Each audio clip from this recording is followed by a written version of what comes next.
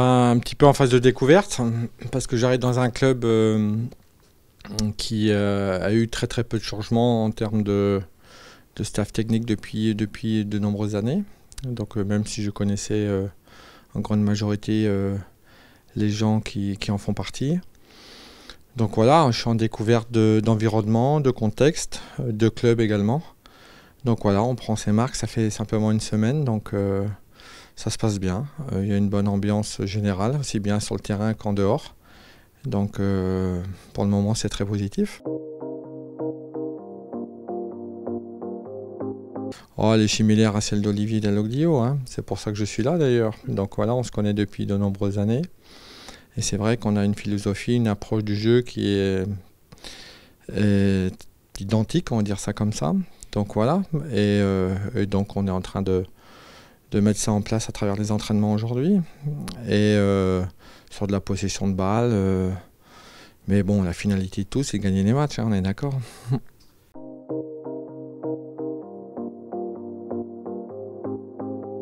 Alors déjà, ils ont fait une très très belle saison. Donc c'est vrai que au niveau des statistiques et au niveau des résultats, surtout à domicile, c'était très très bien, on va dire ça comme ça. Après derrière, on va essayer de pérenniser tout ça, en sachant que ça va être difficile de faire mieux, mais on va s'y atteler. Et après derrière, là on va voir déjà par rapport à l'effectif existant, savoir les joueurs qui vont rester, ceux qui vont partir, parce qu'on est qu'en tout début de saison, en tout début de préparation. Et puis il y aura encore quelques changements, donc c'est pour ça qu'il faut être un peu mesuré par rapport à ça. Mais bien entendu, avant de parler de l'attaque, il faut trouver, je pense, un équilibre entre l'attaque et la défense. Autant, on va dire que l'attaque était un peu en sur-régime, on va dire comme ça, et a eu beaucoup de réussite la saison dernière.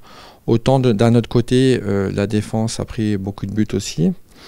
Donc c'est un équilibre à retrouver cette année entre l'attaque et la défense pour être dans le ventre mou du championnat qui est l'objectif prioritaire du club, en l'occurrence le maintien. Et une fois que le maintien sera assuré, viser une place aussi bonne que celle de la saison dernière.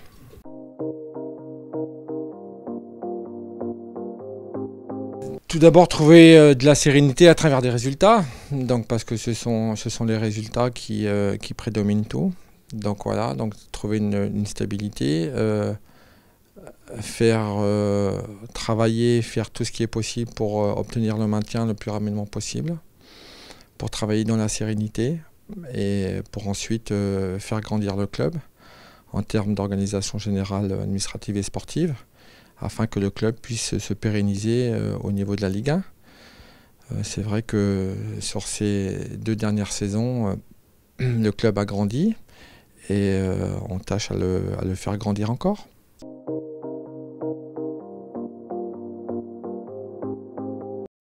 Alors c'est le premier match amical, donc il y aura certainement une revue d'effectifs. Donc voilà, comme je vous disais tout à l'heure, tout l'effectif n'est pas là encore parce que les internationaux n'ont pas encore repris. Après, derrière, on n'est pas à l'abri non plus d'une arrivée ou d'un départ, ou des arrivées ou des départs. Donc c'est la dure loi du mercato, donc c'est comme ça. Donc là, c'est le premier match de préparation, donc il y aura une revue d'effectifs par rapport aux joueurs qui ont effectué tous les entraînements avec nous jusqu'à présent. Et on va pouvoir évaluer ça en sachant qu'on est en tout début de préparation.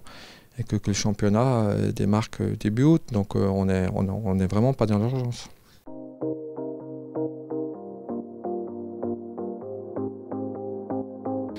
Là pour le moment c'est de ne pas avoir de blessés déjà, ça c'est le premier point. On est sur une approche de travail foncier pour pouvoir tenir toute la saison. Après on est sur nos principes de jeu directeur, aussi bien offensif que défensif. Et après, on va rentrer un peu plus dans la préparation de la compétition, une fois qu'on aura récupéré tout le monde et une fois que l'effectif sera un peu plus stable. Là, on sera à même de pouvoir partir en configuration championnat, comme on dit.